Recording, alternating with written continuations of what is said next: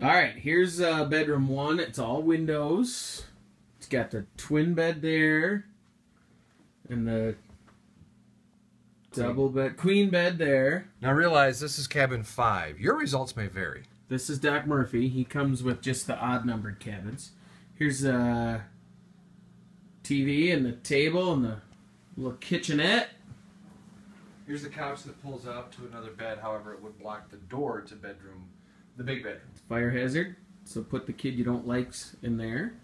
Here's Doc's bedroom. You see the difference between Doc's room and my room. So like our desks. All right. And then the bathroom is normal. Here's where we go number 2. Here's where I went number 1 this morning. Don't tell Doc. Oh, I know.